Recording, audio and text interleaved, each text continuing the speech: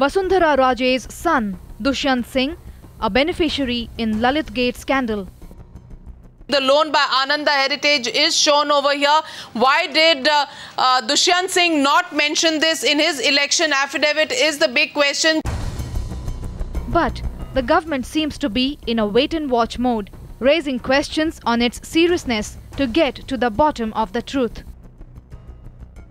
The Enforcement Directorate has not yet sent a letter rogatory to Mauritius, an important step in tracking the money trail into Dushyant's Niyant Heritage hotels. Even the red corner notice against Lalit Modi only a distant dream for the government. And finally, despite indicating possibilities of bringing back Lalit, the government has not written to UK authorities to move in this direction.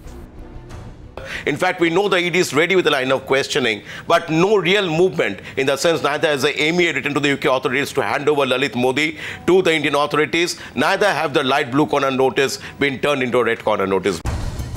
Scores of news breaks, and 2 weeks later, the BJP government still in a state of inertia, with Lalit Modi laughing his head off in London, propriety taking a backseat in Indian polity.